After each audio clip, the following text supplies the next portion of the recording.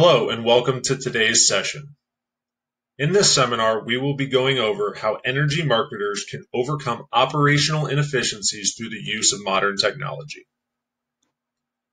My name is Patrick Halpin, and I'm the Director of U.S. Sales and Business Development here at Vertrax. I've been with Vertrax since 2018, and I have 10 years of combined energy industry experience. In today's presentation, we will go over an overview of the operational challenges and industry inefficiencies facing today's energy marketers, and the importance of having the right technology to keep your business moving forward, both during normal times and more uncertain times which we are currently facing today. So let's go over some of the issues facing today's industry, whether that be reduced consumption due to competing energy sources such as natural gas, electricity, more efficient appliances, or dual fuel home heating systems, as well as reduction in overall agricultural consumption in many areas that were traditionally agricultural users. And very recently, marketers have been forced to run their full operations either remotely or with very limited staff contact, which has not been the norm within our industry. Some of the technology inefficiencies that are driving some of the issues that we're seeing out in the industry today. Locally hosted server-driven software programs where you either have to be on site or have to have very specific machines to access your data. Outdated programs that are not mobile device friendly. So again, even if you are able to access it, pulling out your computer and logging on through a specific IP address so that you can access your information makes it much more challenging in today's environment having to work remotely if you're even able to do that at all. As far as the industry goes, we know that there's variable customer usage, whether they're seasonal users or, again, they take appliances on and offline periodically throughout the year. So, again, making consumption very, very challenging to predict. On the other side of the operation, either paper ticketing processes that revolve around handwritten tickets, lots of paperwork, opportunity for, again, poor handwriting, loss of paperwork, manual data entry, and just a general time-consuming process revolved around that, as well as manual routing, whether that's done by office staff or driver staff, makes it much more challenging to manage and measure the various KPIs revolved around successfully running your business. So let's talk about inversely, in a bubble or in a vacuum, what does an optimal operation look like? That would be, in my mind, a tank monitor on every single tank that you fill so that you have visibility at all times in real time of what that actual inventory level is. Sequence and optimize route for every driver, for every truck. So at all times, you know that you're getting the most amount of gallons delivered with the fewest amount of miles driven. With that, optimal drop size. So every customer that you show up to, you're going to get 60, 65, 70% capacity of that tank delivered, minimizing the number of times you have to physically be on site to be there, reducing overall number of deliveries, reducing liability of having trucks and staff out in the field, as well as being at customer locations, and all of that information being pushed back to managers and decision makers in real time to a universally accessible cloud database. Now, what challenges are there preventing that perfect world?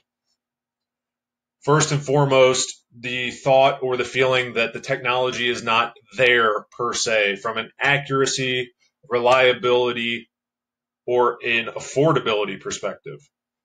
And then there's also the real world application. How does this affect marketers on a day-to-day basis? Many function in an extremely rural area where it doesn't necessarily make sense to bypass a customer simply because they're not ready for an optimal delivery. It's more efficient to do a short fill than it is to, again, revisit that customer when they're actually ready for a delivery. Speaking of short fills, you also have customers.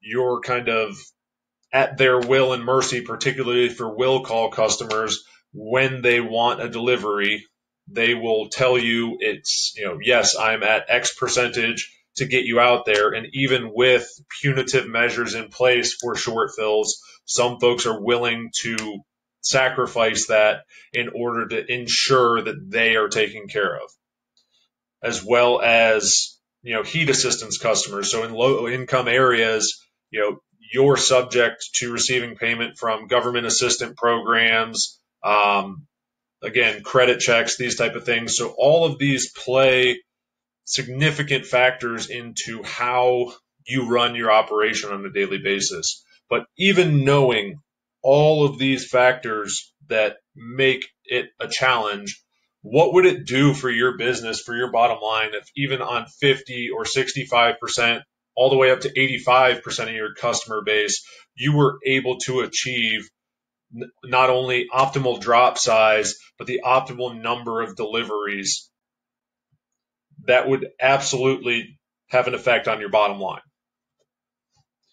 So when addressing these problems, there's, some very generic and basic questions that need to be addressed. It's who needs fuel, when and where they need it, why do they need it? Are they calling in and saying they need it, or is it known that they truly do need fuel? And how are you, the marketer, going to get it to them in the most efficient manner possible? So, those are just things to be thinking about when you boil it down to the most basic of questions when addressing operational issues within your own organization. In the next slides, I'm going to be going over how we at Vertrax have tried to address ways to get answers to these questions for marketers, providing them unparalleled insight into their operation for better decision making in real time.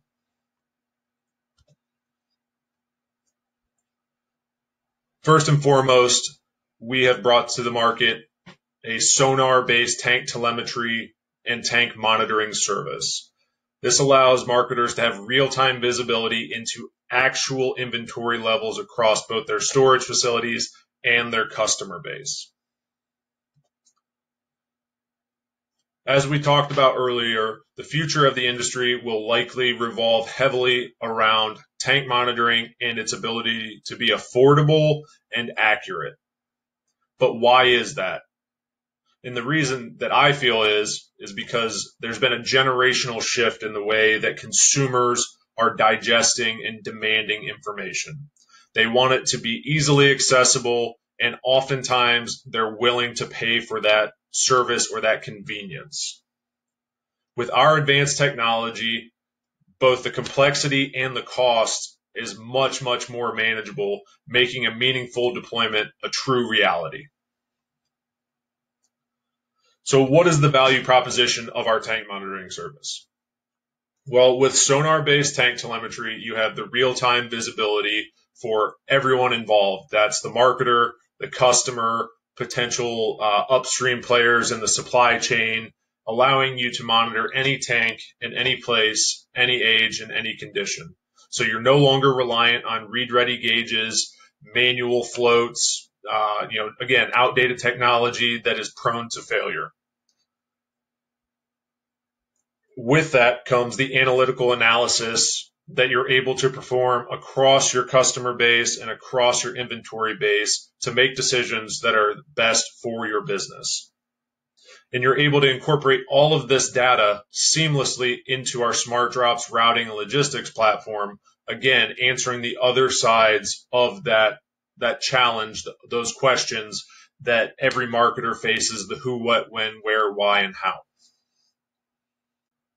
Some of the competitive advantages that haven't already been covered are specifically two-way communications to the hardware for remote maintenance, upgrades, firmware changes, etc., as well as the ability to hook multiple sensors to a single gateway. So in multi-tank locations, this actually drives costs down, which is a benefit to both the end user as well as the marketer.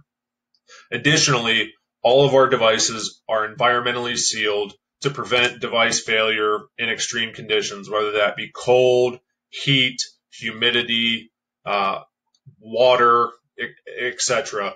These being environmentally sealed is crucial to prevent device failure.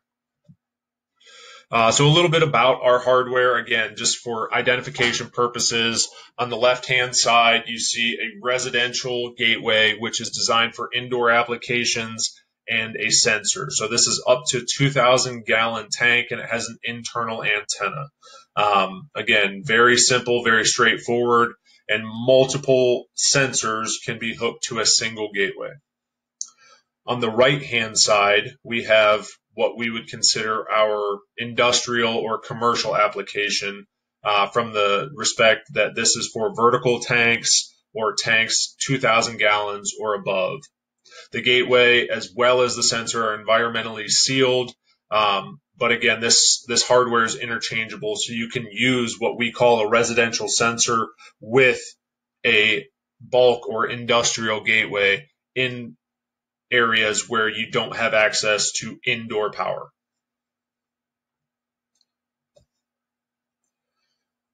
Now, the next step in the process is, what do you do with this information?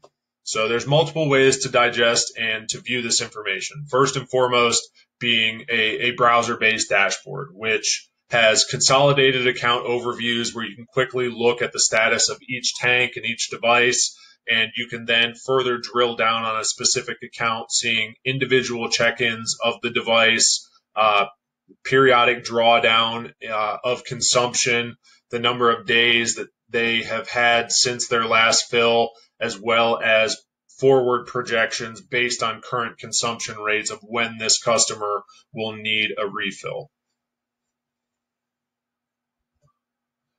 We also have a mobile application, which is very sleek, very user-friendly, that guides you through the installation process of the device, as well as visibility into each account. So regardless of whether you're on a browser or if you're on the mobile application, you're able in real time to see specific locations and exact, precise measurements of what they have in that tank at that time.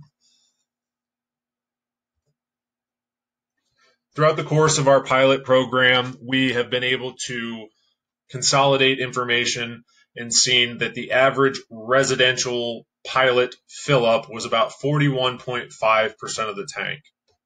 So if you annualize that based on 2 quarters of relatively normal consumption, which in most parts of the country would be Q4, October through December, and Q1, January through March, and then additionally 2 quarters of halved to maybe third consumption, you can safely assume, based on that number, if you were able to maximize that delivery percentage from 41.5 to say 60 or 65% at each drop, you could save 1.5, upwards of 2 deliveries per customer per year. So when you extrapolate that information out across a customer base, that turns into real potential for savings. Depending on what number you use for your calculated cost per delivery, I'll allow you to do the math yourself, but based on the size of your customer base and even 1 delivery per customer per year using your cost per delivery, that absolutely has an effect on the bottom line. So I guess the next question is if you're able to realize those savings, what do you do with that boost to your bottom line? Do you go out and hire an additional salesperson and try and capture more market? Do you take vehicles offline and reduce staff size and just, again, take that direct benefit to your bottom line? There's various ways that if you're able to realize that return on investment, what you can do with that and how you can affect your company. The next piece of the puzzle is once you know who needs a delivery, how do you get it there in the most efficient way possible? And so our program Smart Drops, which directly interfaces and pulls information from the Vertrax tank monitoring service seamlessly, our goal is to provide the most efficient routes from dispatch to drivers and real-time flow of information back from those drivers to office staff, giving you measurable KPIs such as gallon and liters per mile driven, your most efficient pieces of equipment, and just, again, unparalleled insight into what's happening on a day-to-day basis in your operation. So with Smart Drops, you get many benefits, such as the dispatcher's console that shows you, each individual route, what's been assigned, current progress, the ability to see planned versus actual at the end of a day or a shift, delivery quantity and route efficiency, scorecards. You can send out of gas emergency orders directly to the drivers, even in the middle of a shift with a pop-up notification. You can revise routes and react to daily demand in real time. And all of this is done through the Amazon AWS cloud hosting, which makes this information accessible to operations staff anywhere that they have an internet connection. Now, the driver-based workflow is a mobile application. It's Android-based, so it's accessible from any Android operating system. It automatically calculates invoicing and taxes for that customer and that account. Even when you're out of cell service, you can remotely access customer account information for drivers, and it's a very unique, intuitive, and user-friendly workflow. All the in-cab equipment is pre-configured and ruggedized using Bluetooth communication between the tablets, the meters, and printers for reliable, easy-to-use driver workflow. And it's a tried and true system that provides drivers the ability to do their job and saves time on the back end from, traditional data entry. Now, that information, as it's flowing back in real time, is visible in the monitor deliveries or the dispatcher's console, where you can actually see specific products delivered by driver, by truck. You can look at invoices, and you can actually see estimated versus actual, and all this information you can then run reports on. You can build dashboards to measure KPIs. It's very sleek, it's very seamless, and again, this is the type of information that allows operations staff to make real-time decisions with better information. So in conclusion, when you fully utilize technology, it allows you to do several things. First off, you can improve your return on investment rather than just spending money and hoping that things are going to get better. You can actually have a measurable ROI and use that money, time, and manpower how you see fit. Whether, again, that's to actively target and grow your business, to lower your price and go after additional market share, use additional money for a potential acquisition, or simply maintain the status quo while reducing operational costs, leading to simply being more profitable. That decision is up to you as the marketer and as the management, how you want to do it, but ultimately by selecting modern, sleek, cloud-based technology, it provides the tools for you to do that. Technology is becoming more reliable, it's becoming more accurate, and ultimately more affordable, while margins in the industry, whether it be refined fuels, heating oil and lubricants, or propane, the margins are shrinking and competition is growing because there's other energy sources taking some of the customer base.